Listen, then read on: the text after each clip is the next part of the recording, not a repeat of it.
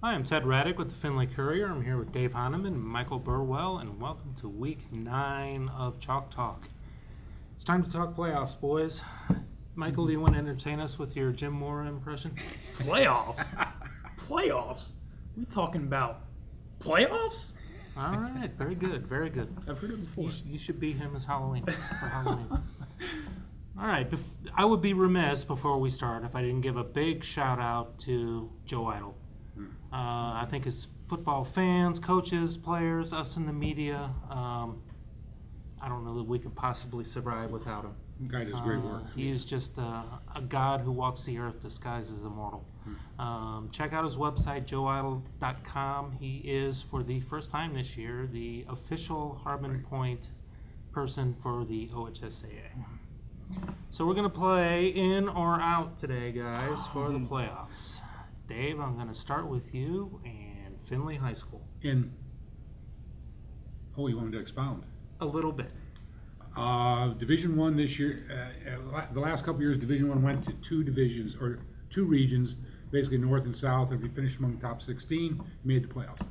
Division I schools wanted to go back to the regional final format, so now there are 4 regions, and you just have to finish among the top 8.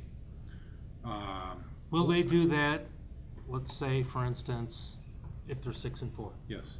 Okay. Michael, Division 4, Ottawa-Glandorf. I'm going to say a win over Elida this Friday would definitely help that out. 7-3 would be pretty close, but yes, I think they'll be in. Okay. Division 5, Dave. Right now, Liberty Benton is sitting number 10. Top 8, obviously, make the postseason. That's correct. And I don't think they're going to make it. To get in, they would have to beat Macomb in Week 10, and I don't see them beating Macomb. Who they got this week? They got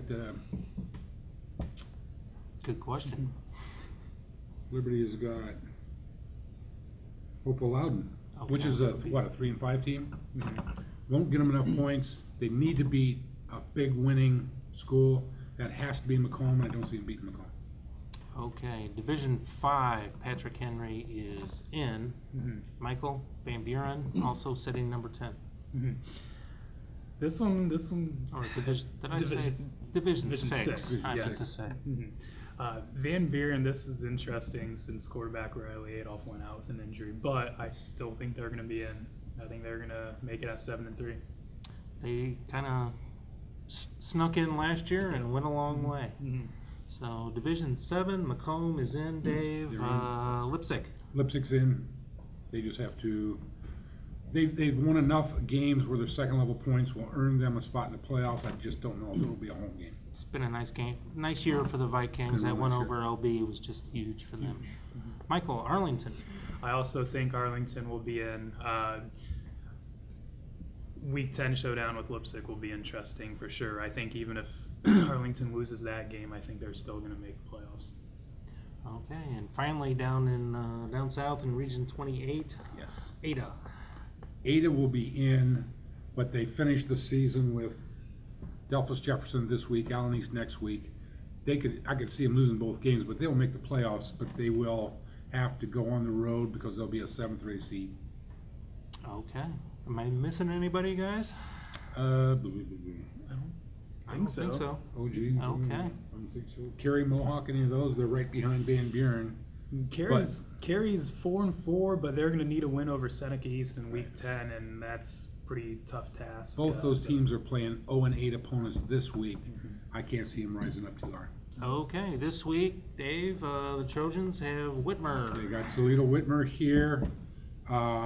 They need this win bad. Whitmer's a hard team to figure out. They're all over the board, but they are good. They are very, very good. They're number 2 in the league for reasons because they got a ton of talent. All right, this week I'll be going to Lima Perry to see Hardin Northern play the Commodores in a Northwest Central Conference battle. I've never been to Lima Perry before, but you guys know what they say: see Cridersville and die. That's right. Michael, where are you going this week? I am covering the Bucyrus and Cary game, so I haven't seen Cary yet, so looking forward to that game. We're putting on some miles this week, boys. Okay. We are.